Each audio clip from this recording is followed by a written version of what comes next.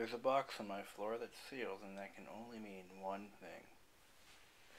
The memory module for my PS2 has come in. Let's see what we got here.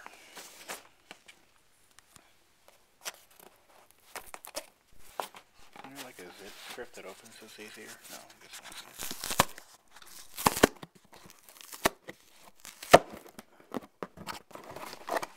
We've got popcorn.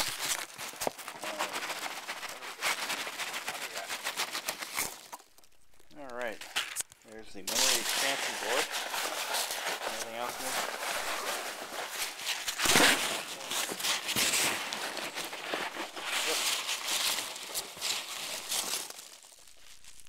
there? Ooh, okay.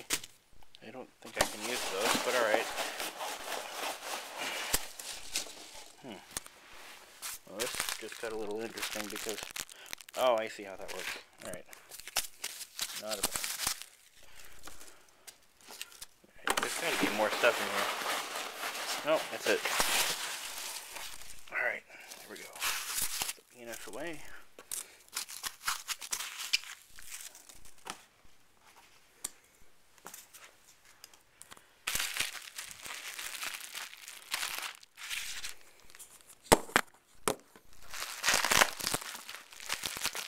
Using Hulu to watch Alf for free. It's a great program. It's funded by minimal advertising space, and it's mostly older shows, but there's some newer stuff on there too. It's great. I might get rid of Comcast now. Watch all my TV shows online. So what we have here is the microchannel memory upgrade adapter and 3 modules. These are 30-pin modules. Actually, wait a second. I think these are 72-pin modules. I'll be damned. Well, here we go. We're going to populate these, I believe. And he did send me some specific instructions on how to install this. I had never done a memory upgrade on a PS2 before, so I greatly appreciate the advice he had given me. So the goal here is to populate this card. I can't fully populate it, obviously I only have 3 adapters, or 3 memory chips. Let's see. Here's the email he sent me. Brandon, I mailed the memory expansion board in 3 memory modules. 1 4 meg and 1 2 meg. Expect it Wednesday, that's today. So he told me to download the latest reference disk, which I've done, and copy the ADF files to the disk, which I've done. And here's the reference disk. This is actually the original one, but it's the newest one I have, but that's okay. Install memory as follows. Put all these ADFs onto the reference diskette above. Next, put one of the 2 meg modules on the system board. Install the 4 megabyte module into slot J1 on the expansion adapter. So, I'm not really sure which one is which. Oops. So he sent me, alright, so if he sent me 2 4 megabytes and 1 2 megabyte, then, or is it 1 4 megabyte? 1 4 meg and 2 2. So these are the 2s and that's the 4. And he wants me to put one of the 2 meg modules on the system board. I can't do that because I don't have a slot that'll accept it.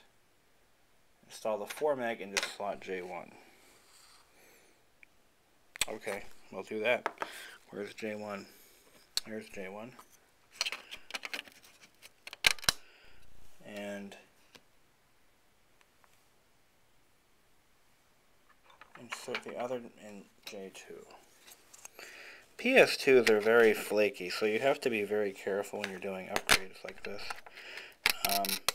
Here's the deal. I don't have a 72-pin slot on my logic board, so I'm just going to go ahead and put both 2 meg modules on this board and see what happens. I've already got 2 megabytes on the system, or in the system itself, And that'll give me a total of, if it works properly, I should have about 1, 2, 4, 5, 6, 7, 8, 9, 10. I should have like 10 megabytes. And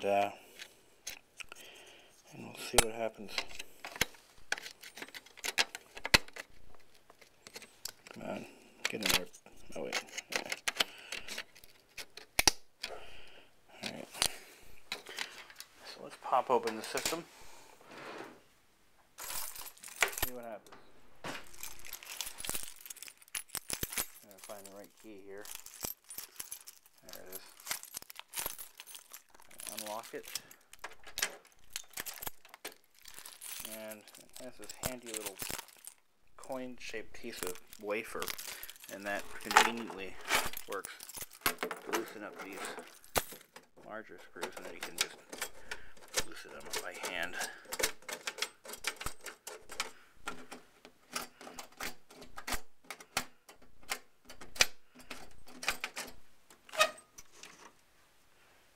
Smell that nice, fresh, clean, brand new PS2 interior. On my logic board, I have 2 spots for a plug-in module. Here's one. This is my existing 2 megabyte memory card. This is original. I'll put that right back where it came from. But I have no 72-pin slots in this logic board anywhere. So I'm not sure how I'm supposed to put the other card in the system on the logic board like he tells me to. So I guess I'm just not going to do that, right? Oops. And the handle fell down. Alright. I'll just put this back in where it came from. Alright. Yeah, I'm not really sure what he intends me to do here.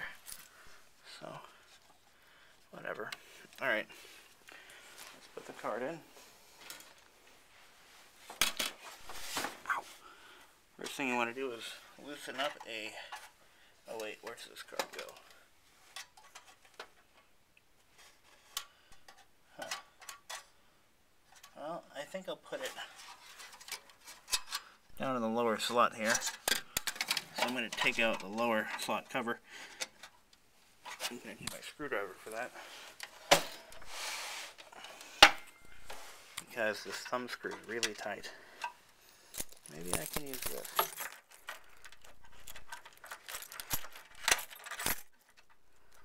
Or not.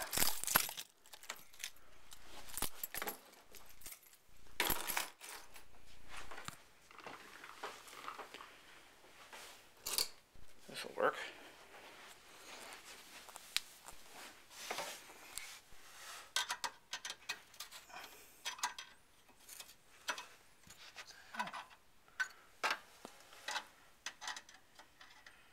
It's like really tight. There we go. Alright. And this is what the PS2 slot covers look like. They simply slide in place and then they actually screw in towards the base. The card's going to go in just like so.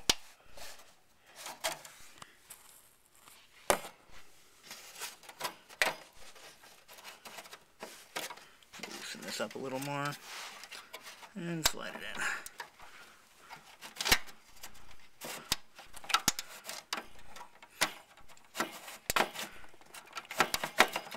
Alright.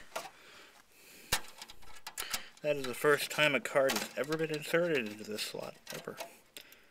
And we'll just hand tighten it. Let's see what's going to happen. Stay tuned for the second half of this video where we actually turn it on and see if it works. See you then.